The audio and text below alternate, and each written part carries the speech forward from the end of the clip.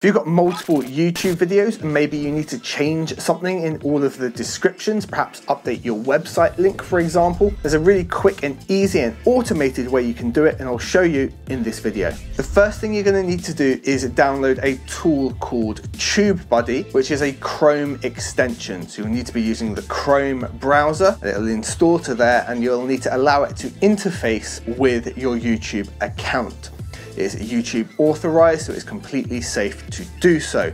The link for tubebuddy is down below. So once we've got tubebuddy installed, we need to jump into our YouTube Studio account and go from there. So once you've got tubebuddy installed, you want to go into the Studio section of your YouTube channel. We can see mine right here, and we want to be on the content section specifically. So you'll land on the dashboard, just jump over to content over here, and up here now you'll have this bulk and miscellaneous tools option from tubebuddy, and this is going to be the way that we change everything we need to in multiple descriptions. So over here in notes, I've got the new description that I'm going to use all written out, and we don't want to change the blurb of, say, the videos, but we want to change everything that comes after that. So this is how we would do that. We'll go into a video where we've got that, and up here I've got the explanation of the video and a bunch of resources for the video, and then from the bottom of there I want to copy all of this out, and what we're going to do, we're going to highlight the whole lot all the way down to the bottom like so,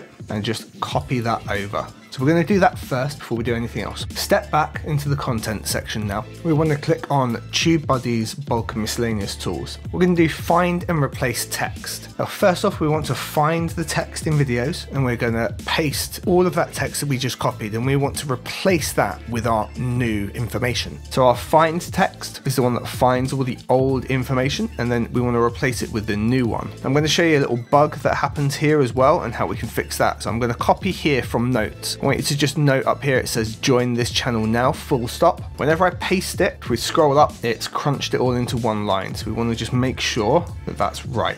So we're just going to drop that down. That just seems to be a bug that happens when we copy over, so for some reason. Now it sets everything up from here. You don't need to do anything else. We can just go continue. And these are all the videos it's now found with that information in. And what we can do is click all, and it will select all of the ones we want to process, or we can scroll down and individually choose them. In my case, I want to process every single one it's found and replace that text out. So we can see it's got 385. I'm going to hit continue. I'm going to say yes, I want to replace that, and it's going to go through those 385 videos for me automatically and replace that text in each video description automatically.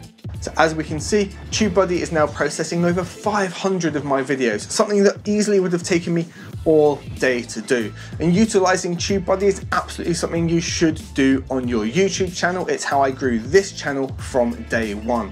But there is something you should definitely not be doing with your channel, and I dived into that in this video right here. Watch that next just to make sure you don't fall down that rabbit hole. Take care, I'll see you in the next one.